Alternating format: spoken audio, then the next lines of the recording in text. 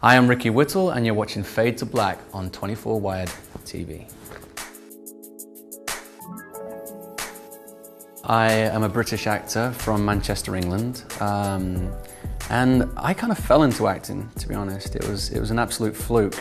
My mum told me ever since I was about 5 years old that I always wanted to be a lawyer for the mafia in Italy, which is a bit crazy. And as I got older, I realized it's probably not the best job in the world to work for the mafia. I studied Italian, German and French at school, realized I was rubbish at languages, so we dropped the Italy bit. And then I was at university studying a bit of, studying law and doing a bit of modeling to pay for my books whilst at uni.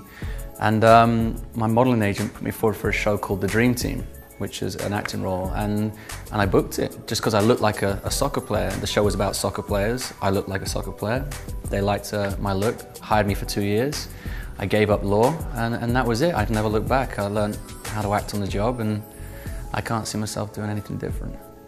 Single Ladies was my first American role in the States. We filmed that down in Atlanta. My character was, he's the owner of an internet magazine, an online magazine. So he's very wealthy, he's very to-do, and he plays opposite Denise Vassie, who plays the lead girl in the show. And he's her eat, pray, love guy. He's a good guy. It's a show full of very attractive males who are players, who are cheating on the girls, who, you know, they bring lots of different flavors. And my guy was the nice guy who kind of slid under the radar. I'd like to think I'm very similar and there wasn't much research.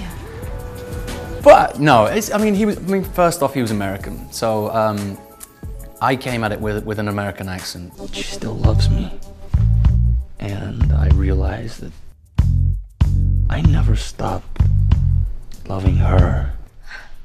Advice for those who want to get into acting, don't. Unless you're crazy passionate about it, because this is an industry of no's. It's a tough industry where you're constantly told you're not right for something. And you have to be patient, you have to be really patient. So if this is something you want to do, you need to work hard, you need to be patient, and you have to really be inspired, because like I say, if you're getting constant no's all the time, you have to be able to pick yourself back up and know that this is what you want to do. But if you are patient, if you are willing and ambitious, the role will come to you. You know, you'll be right for one of those roles out there. I tell a lot of people who ask me this question, don't try and imitate someone else. You know, I've got lots of idols. I have Will Smith, you know, there's Denzel Washington. I'm not going to try and be Denzel Washington. There's only one Denzel, but there's only one Ricky Whittle. So no one can do me better than me.